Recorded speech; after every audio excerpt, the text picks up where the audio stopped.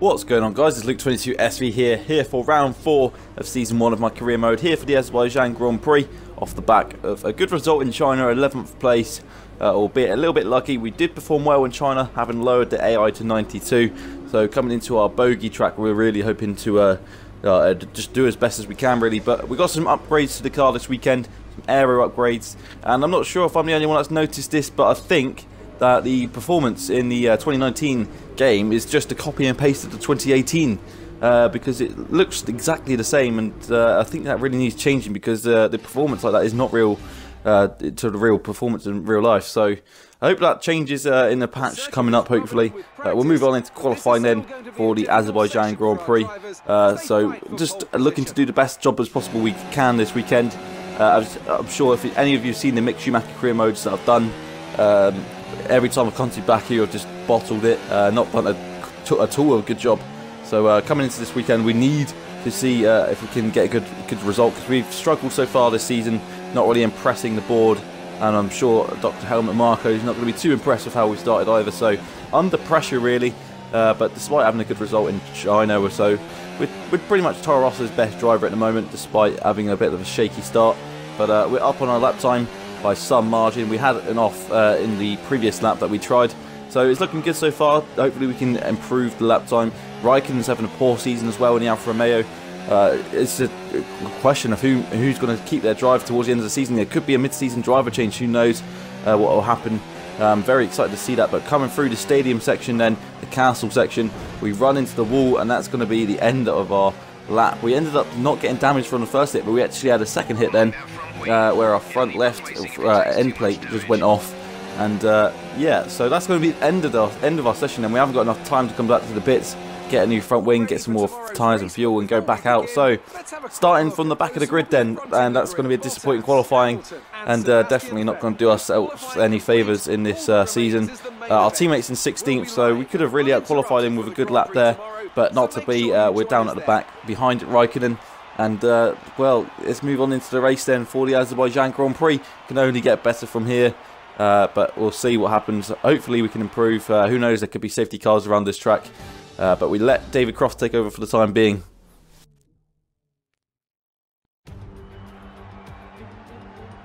Good afternoon and welcome to Baku. This was the arena, if you think back to 2017, of one of the most eventful races of modern history, with controversy behind the safety car, last-second overtakes, and a historic podium for Williams and for Lance Stroll. With the race minutes well, let's go on then to the grid then for the Azerbaijan Grand Prix, who is on pole position. That is indeed going to be Valtteri Bottas from Lewis Hamilton. So Mercedes locking out the front row with Vettel and Gasly on row 2.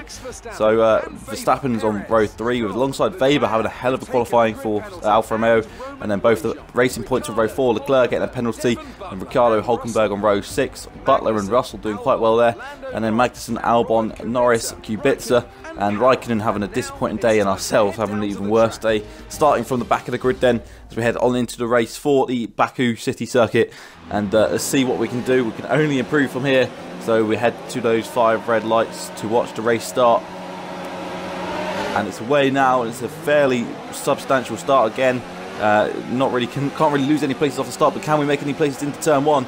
Dive down a few drivers there, almost getting chopped up by our teammate, but now Lando Norris, who we've had a bit of trouble with so far this season, and we dive down the inside of him into turn 2, and we all get side by side with him there. P17 then, after the start, so we've gained 3 places so far. We can see Alexander Albon just down the road, so can we get close enough to our teammate? We really want to beat our teammate, really, but everyone's concertining up into turn 3. Dive down the inside of Alexander Albon, turns in on us a little bit, but gives us just enough space to get a car width there through. But on the outside of him still, we're still hanging around on the inside. Up into P16 we go then, so we've gained 4 places now, ahead of our teammate. With the most important thing now, we've got Kevin Magnussen and Nico Hülkenberg ahead of us. Maybe there's not too many overtaking spots around here now, but can we slip one down the inside into the castle section of this track? We dive down the inside of Magnussen, and think about diving down the inside of Hülkenberg too. So P14, so we've gained 6 places now off the start, so perfect start for us. We've done everything we had to do, and now we're up into P14. But getting a little bit out of shape there. We're going to be on the back foot onto this little straight. Hülkenberg's going to be all over us like a bad rash. Magnussen's there too, as we head towards the this corner up here where Vettel and Hamilton had their incident a few years ago. and now Magnussen taps us up behind, and he's put us round in a spin, and Hulkenberg rather puts us in a spin. There's a bit of front wing there, and that's from Alexander Albon's, because it's not ours. And the safety car's now deployed. So what happened there? Why did Hulkenberg run into the back of us? Well, have a look at the replay as we try and turn the car around, get back to the pits, and well, let's see what happened. We're going to pit for the medium tyres, because now we're going to get a free pit stop out of that. So it's a win-win situation really, and our tyres are just overheated from being spun round and just trying to spin the car back round. So we're going to be pitting at the end of this lap. So the safety car's come out for that. I'm not sure really what happened, but we'll see from the replay. So we're going to be pitting for the medium tyres as well at the end of this, well, as we come in, as has Sergio Perez, as you can see there. So Perez perhaps thinking the same thing, he could get a pit stop out of the way and go to the end of this race now. So that's a tactical genius from Racing Point to get their pit stop out of the way. Could have brought both the Racing Points in really, but only decided to pit one. Perhaps he's just not risking it with Lance Stroll. But we come into the pits then to put on these medium tyres and catch up with the safety car pack. So we were thinking about putting on the hard tyres, but having seen Perez on the mediums, we decided to go for the mediums too. So we come out the pits and crossing the white line. So an eventful start to this race, and we'll see what happened from the start now as we come around to turn 2 to catch up the safety car start. Here's the replay of the start then. Both Mercedes leading from the start. Both getting a good launch as well. So there's us at the back just drifting away, but we dive down the inside of several cars, almost diving past our teammate into turn 1, but think better of it. We don't want to lose any front wing with our teammate particularly, but we do dive down in the inside of a few cars into turn 2. Lando Norris there on our side, but we now get past him, heading up towards turn 3. We can see our teammate fighting with Kevin Magnussen, our rival from the Mick Schumacher career mode. But there we can see we just dive down the inside of Alexander Albon, all turns in on us just about, managed to get our car through there easily. I've lost a bit of front wing, but get away with it, and we're on the outside of him now. We get past Alexander Albon and then heading up to the castle section, putting in a risky move on the inside of Magnussen and Hulkenberg, but it pays off until, of course, the incident that happened just a few corners later. We dive down the inside then, and then we get past Magnussen and get past Hulkenberg. Originally just thinking about getting past Magnussen, but ended up just braking a little bit later and managed to get past Hulkenberg and putting us into P14. So coming through at the end of the castle section, we just get out of shape, and that puts us invulnerable to Hulkenberg and Magnussen coming up to this straight and to the next corner, which is just around the corner there. And you see Hulkenberg just runs into the back of us. I'm not really sure what happened. Taps us from behind, and that just puts us out of shape and into a spin. And that just holds everyone up, and then Norris loses a bit of front wing, as does Alexander Albon, I believe. So they haven't decided to pit though, which is a bit of a surprise. Get the car turned around just about. But let's have a look at the onboard from Nico Hulkenberg, see what really happened here and whether it was actually a little bit of my fault as well. But he just taps us there. We go to take the corner. There wasn't really an overtaking spot, so I'm not really sure what Hulkenberg was doing. He perhaps, maybe I cut in front of him, I don't know. We'll put it down as a racing incident though. I think it wasn't really anyone's fault in particular. If it was anyone's, I'd say it was Hulkenberg, so I don't think I was really at too much of a fault there. But you're not going to overtake there anyway. But yeah, we now move on to the end of lap 3. The safety car's coming in at the end of this lap. There's our main rival for this race now, Sergio Perez, who's the only person that's pitted so far. So we're in the net first and second place here, me and Sergio Perez at this point, with everyone else yet to pit. So let's see how this race goes. We'll see whether we can actually bring home some points, because now we're looking very, very good to get some points here with everyone else yet to stop. So the safety car's in then, and we're preparing to go racing again as we get close to Sergio Perez without overtaking him, seeing if we can get the best possible restart here. Being a little bit cheeky, getting alongside Sergio Perez, and the green flag's now out. So we're back to racing here at the Baku City Circuit, and we dive down the inside of 3 cars going into turn 1. Robert Kubica, Raikkonen, and of course Sergio Perez. So we're up into P17 and a net P1 here. So we're in net first position. So that's perfect at the moment. We just got to keep going. And now we can see Alexander Albon in front of us. So the race continues then, and we just got to carry on, keep it on the green, the black stuff, and keep it off the green stuff. Although there's not much green stuff around this track. But Alexander Albon is in front of us now, our teammate who's yet to stop. So we need to get him out of the way really. He's got a bit of front wing damage, as you saw at the start. There was a bit of front wing that fell off his car. and we got to get past him quickly because he's not going to be going as quickly as he can with his little bit of damage, so we need to get past him as quickly as possible. Of course, we don't want to risk our front wing either, or ruining his race even further, because that would really annoy the Toro Rosso board a little bit more and put our seat at jeopardy perhaps. But yeah, now we're going through the castle section again.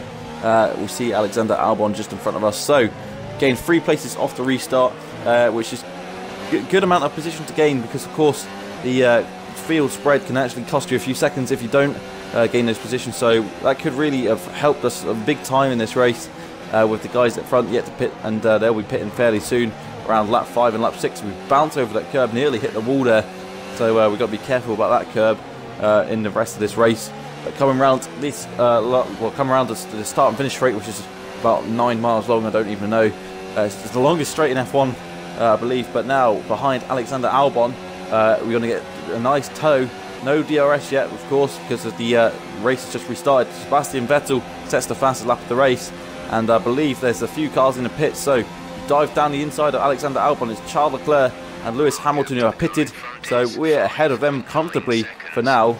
So we'll see where they end up in a few laps time. We should expect them to catch us up, because we're in one of the worst cars on the grid at the moment, and I'm just terrible around this track. So we'll see. We got past Alexander Albon then, but we move on to lap 6. We've got Sergio Perez behind us now, so a little bit of traffic, and he's now managed to catch us back up with a few cars still pitting now. Nico Hulkenberg's going long. He's on the medium tyres at the moment, so we'll expect him to come in for a set of softs, maybe a set of hards, we don't know. But Sergio Perez now closing in on us on the end of lap 6 onto lap 7. Is he going to be able to make it past us on the outside? He's gone to the outside to make it past. We hang out on the inside. Just going to force him out wide. We stay in P4 for the time being. Lando Norris is the next target, and well, he's actually fighting with Nico Hulkenberg at the moment, because they've been switching places there. So well, everyone in front of us is yet to pit, so we are still leading this race, and moving on to lap 8 and P3, and we lock up a little bit there. So we've run wide, and Perez has got past us, and so well, we're down to P3 now. So Sergio Perez managed to get past us, so Perez is leading the race on aggregate, and on the net first place. So Hamilton's now going to look to get past us as well. We've got a poor exit out of turn 2, so we're struggling at the moment.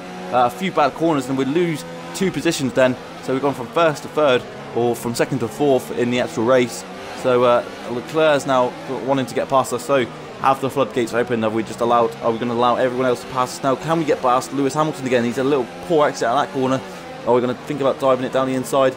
Probably not. There's green flag as well, so there's obviously been some yellow flags behind us. Leclerc makes a little bit of contact with us there, so I don't know what Leclerc was doing, trying to make a move into that corner, but there was really no room for him to make a move there. So don't know what Leclerc was thinking. Lance Stroll is out of the race, so it's not all going to be good news for Racing Point today. Lance Stroll out of the race, so all their points are going to lie with Sergio Perez, who's currently in a net first position, and again a poor exit again out of the castle section, and that's put Leclerc interested in making a move on us perhaps. We've got Sebastian Vettel just behind as well, and Valtteri Bottas will be there as we come through to the end of Sector 2 and to move on to Sector 3, which is just going to be the back straight. You see we've got both the Ferraris filling our mirrors, and we come to end at lap 8. We've got a few laps left then to see whether we can stay in front of these guys, or whether we're going to be able to whether we're going to lose these positions. But even if we do lose these positions, we should be in the points comfortably. So maybe it's a good idea to let these guys go, who knows. But there you can see Leclerc now thinking about making the move. You can see Vettel and Bottas behind us as well. So coming down into turn 1, Leclerc looking to make the move down the inside of us. Can he get into P3? Into turn 1, it looks like he has. He's got past us, but we are on the outside. We'll hang around the outside and stay ahead of him. So Leclerc getting a poor exit out of turn 1, and we just choose to stay ahead of him then.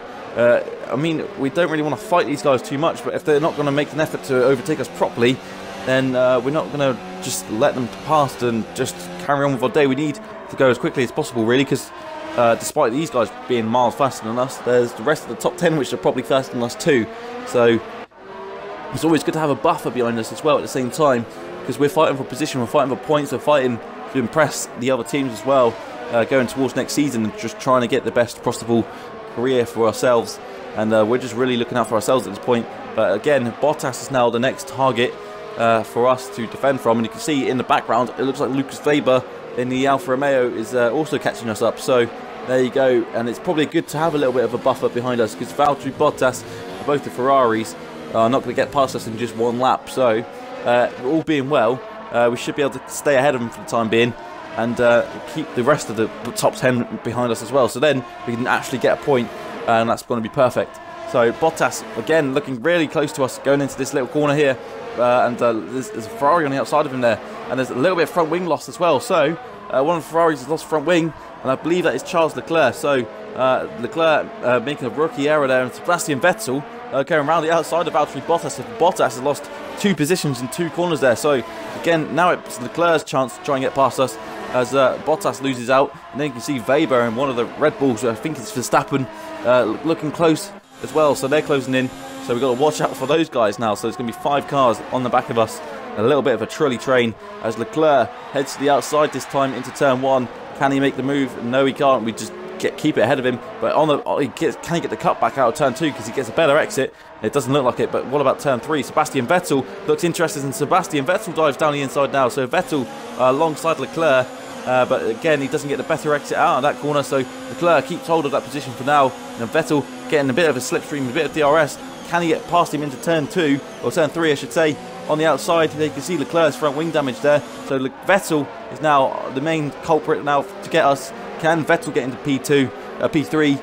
And you can see Alfa Romeo and the Red Bull have caught up really a lot now. So we're really just struggling for pace. We're just struggling to keep these cars behind us. As you can see, it literally caught up to the train. We go through the castle section again with Vettel now our main target to defend from. We get a little bit out of shape on the gas there as we come through the tight and twisty part of the section, the smallest part on the F1 calendar. And you can see Vettel is going to be itching to get past us now. We've got past Leclerc and Bottas there. So good driving from Sebastian Vettel as we come up to this section now. Vettel is actually the fastest man on the track as well. So he was really behind us there. He was thinking about making a move into this little corner here. But again, it gets a poor exit. So Leclerc now looking on the back of him. But they seem to just have a little bit of side-by-side action into that corner. That slows him down going onto the main straight. So that actually helps us a lot. And that's perfect for us. We keep ahead of him for the time being. And that's perfect. So we're in P4, well P3 at the moment. Vettel P4. We could be getting our first podium at this point. Who knows? But Hamilton's still P2 and Perez is still P1. So Perez could win this race. Perez could win for Racing Point. That would be incredible for him and incredible for Racing Point as we come into turn 1 and we get out of shape again and we run wide and we're really struggling on these tyres. We pitted on lap 1, so well, of course we're not going to be that fresh, but again we did really only use them at the start of lap 4, so who knows, maybe these tyres are starting to go off as well, which isn't really helping. Leclerc and Vettel, they're all on fresher tyres, all in the better car, probably all better drivers too than ourselves right now. But with just 3 laps to go, we're in P3 and a potential for a podium here. And we move on to the end of lap 12 then, and Vettel is still behind us. So 2 laps to go. We're going to be able to get a podium here if all things all stay the same. And Hamilton is still in P2, so Perez still leads the way at the top. So no idea why Hamilton hasn't got past Perez yet. But Vettel looking to get past us now onto the podium. Can Vettel get past us? It looks like he has managed to get past us now. Can we keep in front of him into the turn 3? No, Vettel has got past us. So Vettel, we see him run away, and now Bottas is looking to get past us as well. So and now Grosjean's there as well. So where on earth has Grosjean come from? We're really holding everyone up as Grosjean's actually managed to catch up. So yeah, no idea why we're going so slowly, but we run out that run wide and hit the wall, and we lost a bit of front wing. So we're now down to turn P5 now. We're really starting to struggle. We dive it back down the inside of Valtteri Bottas. Desperate move, but we lost a bit of front wing out that corner, and now we're in real trouble if we want to stay in this in the points now, because we're going to be really slower, even slower than usual now. So everyone's caught up. We've got a whole train of cars behind us and a broken front wing. So this isn't going to be good. And we've got Roman Grosjean behind us, and we've got to really keep this lead. Well, keep P5 going into the last lap. Can we stay in the points? There's so many cars behind us. It's just maybe we just try and keep hold of P5. We run wide. Surely one of these cars, or 2 of these cars, maybe even 3, can get us onto the back straight and see if they can get DRS. They're going to be getting DRS. So we're going to get such a poor exit out of here. We're so much slower than Grosjean. Can he get a move on us? He's surely going to get DRS. He's surely going to be able to get past. We use the hot lap ERS. He's getting closer. He's looking to the inside, then goes to the outside. But there's no Verstappen's not getting close enough. But Grosjean only just getting to the outside of us into turn 1. We lock up and then we force him wide, and then you can see there's 3 abreast there. You can see Ricciardo, Verstappen and Weber all side by side. So we're on to the final lap of this race. We're in P5. Can we keep hold of this position? And it would be incredible to get 10 points for Toro Rosso, who struggles so badly at this point in the season. But this is going to be perfect for us if we can stay here. A little good strategy masterstroke really coming in early, as it was for Sergio Perez, who we don't know whether he's going to win this race or whether it's going to be Lewis Hamilton. But who knows? We come through this section where there's not going to be easy to overtake, so we're safe for the time being. We lock up our front left brake there. So coming through now, Grosjean still behind us. So Grosjean, can we keep Grosjean behind? He dives down the inside. Remarkable trying to overtake there, like we did on lap 1 and last lap on Bottas. But come through the castle section, we drive as slowly as possible, just looking to keep these guys behind. But now, with just a few corners left, can we keep hold of P5 and can we bring home these points?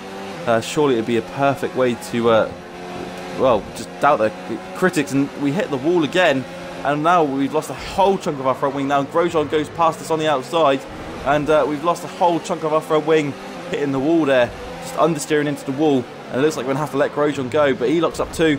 And tap his rear right tyre, rear left tyre, lose even more of our front wing now. So our front wing's completely gone. Can we keep hold of this position as we come around the last few corners? Grosjean's now gone. We understeer and we're into the wall and we're out of the race with just a straight left to go. We completely bottled it and we're going to have to retire from the race. Oh, jeez. That's a horrible, horrible thing to happen.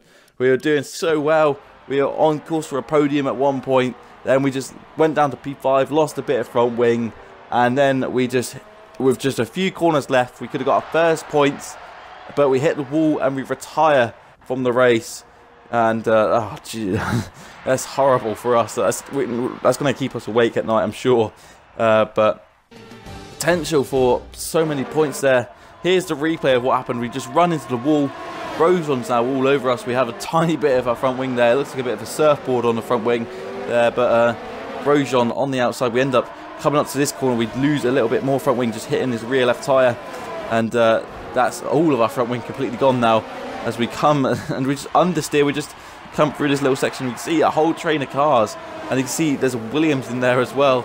And we just understeer, hit the wall. And that's going to be us out of the race. And if we were able to continue a little bit longer in that replay, who knows what else would have happened. But it's quite disappointing that we don't really see any more of that. But that's the end of the race then. What could have been a good sum of points there has ended up being nothing again. So we come close to the points in China, we come close to the points in Baku, and it was Hamilton who ended up winning the race then from Sergio Perez and Sebastian Vettel. So Perez getting another podium in Baku. He's actually got a good record in Baku, so that's quite realistic actually that Perez has managed a podium. And Weber's down in 8th. George Russell's in 9th, so Williams have actually managed to get points here. So that's perfect for them. Magnussen's in 10th, we're down in P19, and the Red Bull boys are not going to be too happy about that. So we look at the standings then, we see that Hamilton's leading the way then from Vettel and Bottas and Leclerc down to 4th. Perez is up to 6th then with that podium. We're down to P16, and again, no points for us. We're down to last in the Constructors as well. Williams are up to 8th ahead of McLaren, and Ferrari lead the way. Mercedes lead the way from Ferrari by 15 points now. So, yeah, that's going to be the end of the episode there, guys. Let me know what you think of that. Some novice driving from myself on this game. We just completely bottled it. And we'll just see you again in Spain then for round 5, hoping to claw back our performance. But like and subscribe, guys, and I'll see you very soon for round 5.